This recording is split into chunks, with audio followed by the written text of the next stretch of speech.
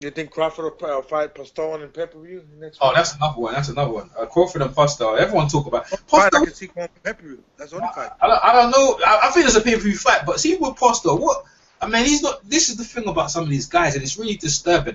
You win a big, credible fight against Matisse, and then you just disappear off the scene. And we're talking about you, but when are you gonna get back in the ring, man? You know what I'm saying? This is too long, isn't it? He was supposed to be fighting Granados to beat Amir Aman. I don't know why that fight was not made, but HBO, I think due to their sort of new budgetary sort of cutbacks, I think they're almost pushing Crawford towards this pay-per-view fight. I don't think it's a pay-per-view fight, personally, you know. Well, you don't think so? No, I don't think so. Well, you know, with Granados, when it ends up, it will be. When it ends up, it will be. When the fight actually happens, people will be glad they paid their money because Postol's going to be brilliant. He could upset Crawford and knock him out. You know, could happen. I think he beat Crawford, in my opinion. You see, told you. See, he's a tall, clever fighter who can actually punch as well. But there's a lot of unknown factors with him. We don't really know, you know, how is he going to handle it? Sort of an ambidextrous Hey, we could boxer. say Crawford too. I mean, he's been fighting smaller guys too. Yeah, exactly, Miguel. You know, he's fought a lot of guys, you know, who's blown up. You know, even super featherweights going up. You know, even taking up, you know, Hank Lundy as well from lightweight to lightweight. I mean, to be fair though, Postol fought Lundy and he didn't knock him out. He went to a close decision with him. Yeah, but that was different, Lundy, man. But I didn't think Crawford would stop. But I didn't think it was going to stop him. Yeah, but I think I think when Postol fought him, he was still in the process of probably improving. Don't you agree? I mean, there's a reason why. There's a reason why. Possibly, but I mean, see, the thing with Postol that kind of annoys me, I guess, is the fact that people act like he just went in there and dominated Matisse. Matisse rocked him several times in that fight. That wasn't an easy fight for Postol to win in the first place. And then even against Selçuk Aydin, he got rocked by Aydin in the very first round. So, I mean, to me, that says that Postol doesn't have the greatest defense. Yeah, he doesn't have a good chin. Yeah. I mean, but Crawford isn't necessarily the type of just lights-out puncher that they're trying to build him as. So I don't think he's really a one-punch knockout guy. He's a guy that he has, you know, good power. But I don't think – see, I think Crawford versus Postol is like a 50-50 fight. You know, I don't think either one really holds an advantage over the other. I think it's pretty fair. You know, I think they've proven about as much as one another. Matisse has probably the better – or Postol probably has the better win of the two overall, but Crawford has better wins overall. I mean, if you try to rank like the first, second, third, fourth, fifth best wins against each other. Yes. But in my opinion, I think in the Matisse fight, I think he gave up, man. Matisse gave up in that fight. Yeah, I think no, he did. Of course. He gave up, man. He don't like him. Was broken, yeah. He's on top. Yeah, but a lot of guys are on top fighters. When they're on top, it's all good. But when it's and I think even Matisse against Provodnikov, I think he looked like he wanted to give up a couple times in that fight too. Dude, I think he was wilting. Matisse? No, Matisse. Yeah, I think Matisse was schooling him, man. He gave up versus Danny Garcia too. Yeah. That's not his first time. He way past. He way past his prime, man. So I don't really give Postol much credit for that victory. Like Matisse, I don't see him winning too many more big fights unless he take a lot of punishment. Man. If the Matisse versus Herrera fight would have came off, I thought Herrera would have schooled him. To be honest, I mean, I don't think Matisse would have been able to hang with his boxing skills. Exactly. So I think that probably would have exposed, Postol's win to a certain degree. But I mean, regardless, I think the only gain that Matisse has is the puncher's chance. That's it. Honestly, Matisse's dropped out the picture really, really badly out the picture. I mean, everyone was talking about Machine. I mean, he's lost pretty much all of his biggest fights, really. Exactly. I mean, that's a big part of it. Yeah. Yes, man. But, Golden Boy is so keen, you know, to generate some money because they've invested a lot of money and time in him. They're just giving him first, second, third, fourth chances. So fair enough, you know. Yeah, well, I mean, the thing is, to me, I think if Frankie Gomez beats Herrera on the Canelo Khan undercard, I think probably the next guy is Matisse. They'll feed Matisse to Gomez too. Yeah. And he'll Gomez, lose. I think he'll lose. Gomez will knock Matisse's ass out. I agree. I think so. Yeah, I agree. Yeah, I Matisse. don't know much about Gomez. He don't do shit. He just fuck up pretty much. Hey, Scorsese, you want to bring up some news, or you want we finish our predictions? Khan, Matisse, Yeah, something I'm pissed off about. I'm pissed off with the WBA beyond repair right now. Right. They told us they was giving us Uchiyama versus Fortuna. That was like the best fight of the year as far as I'm concerned. Like, it's right up there on my calendar with Povetkin and Wilder. Because Uchiyama is like so decorated, and then you got Fortuna still undefeated. And it was just like a hell of a fight. And they didn't force a purse bid. You can't get no answers nowhere. Everybody ready to talk about Keith Thurman having a fucking car wreck, then making the WBA do something, you know, like that. The WBA are a joke, and I mean, you look at it. You look at another example of the WBA's absolute stupidity. Now they've announced that they're rescinding a number of the titles. They're phasing them out. Fair enough. But what they're doing now, if you look in the light welterweight, they've actually made a fight for the WBA regular belt. You know, we know that Adrian Broner is the Super World Champion. Yeah. So Ricky Burns of Scotland is actually moving up to fight for a belt that they've already said they're going to phase out. Yeah, that's right. Contradicting themselves. Yeah, that's just. Yeah, I was thinking about it, but they said the winner of that fight is going to fight Adrian Broner, which is going to be good. But that is contradicting themselves right there and then.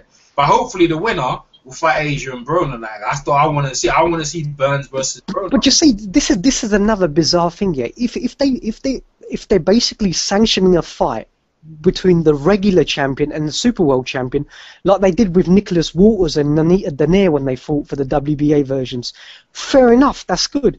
But then you've got to ask yourself, well, why doesn't Danny Jacobs then fight Gennady Golovkin for the...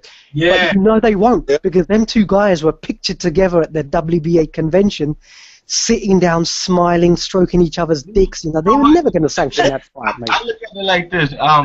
That's Gus, right? You know what? They haven't spoke on that yet. So I'm giving them a pass to what they haven't spoke on. But they literally told us on their website that they were forcing, because they was doing all this. See, Bob Arum's part of this, in my opinion, because he done convinced Uchiyama that Nicholas Walters is some kind of super fight over here, but he won't even pay Nicholas Walters $1 million to fight Lomachenko. So he basically done shoved his way in, like, hey, fight my guy, and he's the big draw. And we know Nicholas Walters is not a draw.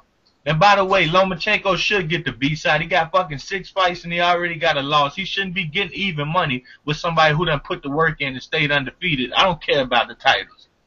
It just ain't nobody gonna respect that. But my opinion on this is Bob Arum made this man think that he was gonna be in a super fight over here in the US. Yeah. And the WBA said, oh, well, you ain't got it done. Here goes Fortuna. And Uchiyama and Fortuna can't even agree to fight in the States or Japan. But he agreed to fucking fight Nicholas Walters in the U.S. Walters nor Fortuna is from the U.S., so what does it matter? Neither one is a draw. If anyone is a draw, Fortuna's the draw. They left Nicholas Walters last fight. People left it. When he fought Mariaga, people left. When he fought Sosa, I think it was in the same venue. Nobody there again. Yeah. I'm like that. I mean, I understand your issue, Gus, but my issue is that they really, if you go look at their site, they said Uchiyama, Fortuna, they have 30 days to send in bout contracts. They had 30 days to send in contracts, and we go on the purse bid. And they didn't agree a deal. I've emailed them. I tweeted them. I just want to know what is the reason? Is somebody ducking? Is Fortuna a ducker? He's my favorite fighter, but if he's a ducker, I'd like to know. Fortuna retweeted me. He liked the tweet, but I still got no answer. Dan Rafael won't go in detail about it. Like, this is the problem with boxing. This is the best fight. It's not the biggest fight, but I'd be damned if it's not one of the best fights. It's a better fight. I'll put it to you this way: it's a better fight than Walters versus Lomachenko. Walters versus Lomachenko at 130 doesn't prove anything other than who's the fourth best fighter in the weight class. I'm not even gonna go that far. That both of them are great fights, but it's not even about the weight class. Both of them are great fights. They are, but the thing is, let's say Uchiyama's the number one fighter in the division. Fortuna, if he beats him, should be the number one fighter, right? Let's say, yeah, correct. But let's say it like this: it's a better fight. It's a more important fight. It's not a money fight, but it's a more important fight than fucking Canelo Khan. It's a more important fight. It's a fucking more important fight than Golovkin versus Wade, and I can go on down the list. And to be honest, it should be more important than Thurman Porter. Thurman couldn't hold. Porter could not hold his belt for 2 defenses. Thurman has never won a title. Uchiyama's been very true. About 9 fights, and we can't get them to do us justice. We ain't boxing fans, man. People don't say nothing about that. I don't want to hear them talk boxing. Yeah, no, that's extremely true, man. Because I mean, Fortuna's top contender, top level contender, undefeated, and I mean, he deserves a title shot as much as anybody in the entire sport, period. And then Uchiyama's the clear number 1 in the division. So I mean, you got clear number 1 versus arguable number 2, number 3, number 4 in Fortuna. You know, that's one of the best fights that could be made. You know who I'm hearing Fortuna's gonna fight, and it's a fucking disgrace. This man fight. What's this guy from Philadelphia? Where's the beard? Omar Douglas? Is that it? Omar Douglas. He fights on PBC on like FS1. Yeah, he's now Heyman fighter. Yeah, like yeah. That's just so fucking disrespectful, man. Like this dude's supposed to be fighting the number 1 person in the division, and he think he can beat him, or he would have never went to negotiations.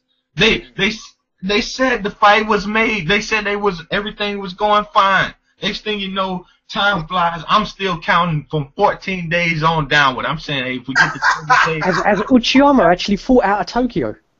Has he ever fought away from Tokyo? He hasn't. There's so much bull. He said he wants to come over here, just like with Nicholas Walters. Now he won't fight Fortuna. I'm telling you, Bob Arum made this man think that him and Nicholas Walters was a super fight. Just because Nicholas Walters had beat Donut. Walters is a nobody here. He can fight, don't get me wrong, but he's a nobody unless it's us talking about him. It's as simple as that. Y'all make me laugh, man. You're very funny now, but that's your guy. I understand it, but you see, the thing is, this is what I just said. I said Bob Arum, he had Rigondeaux and Lomachenko should happen. Lomachenko, why didn't he fight Donut? Oh, no, sorry, maybe not. Lomachenko should have fought Water. That should happen. I agree with you. Bob Arum's in this year, because right now, like, if it was a fight where, you know what I mean, all these good, great fights are not happening. Bob Arum, we're blaming Al Heyman, whatever. Bob Arum's got guys in his stable, and he's still not making certain fights happen. That don't make no sense, man. Come on, man. You know what I mean? You know, you shouldn't do that, but this And Byron's out there saying that Lomachenko is the best pound-to-pound fighter. Is that what he's saying? The best pound-for-pound fighter doesn't lose to a guy like Salido. I like Lomachenko. Look, I like Lomachenko, but they got to quit thinking that to prove fighters. Go ahead, man. No, I'm just reading what he's saying. That look, he said Lomachenko is a beast, the best pound-for-pound right now. Not even. Pound for pound, pound for pound level fighters beat Salido. So Marquez beat him, Gamboa beat him. Yeah. Mikey Garcia beat him. Yeah. Lomachenko's I like Lomachenko's good, yeah, but hey, man, it's just no, he's good. I agree. He's good. He's not a bad fighter, but the people that try to say that he's pound for pound need to come off that. That's it. He was a good amateur fighter. 2 times, gold medalist. We don't really know a lot about him in the professional game. Mike Tyson lost to Tyrell Biggs in the amateur. Exactly. And then he turned pro and knocked his bitch ass out in 7 rounds. It's an amateur system. You only fight in 3 rounds with a head guard. This is why is he trying to always give Lomachenko the same amount of money as everybody else? Like, what the fuck? This dude don't fill up no seats. HBO won't even set aside a date for him. Because he overpaid for his contract, that's why. Oh my God, man. They need to cut it out, man. And then they talking about somebody ducking him. No, he ain't ducked. You don't bring a guy and say he got 6 fights. I don't even know if it's 6. Lomachenko is one of my favorite fighters, and people won't believe me because I point out the bullshit.